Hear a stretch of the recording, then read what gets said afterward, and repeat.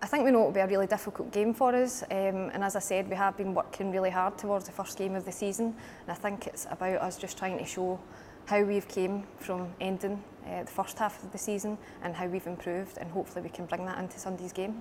And it has been quite a short space of time, but do you feel that you're ready to show that you have changed in that time? I definitely think it's evident that we've changed. You can see it from Greg's first session here till now that we have come on as a team, and I've no doubt that we'll show it on Sunday.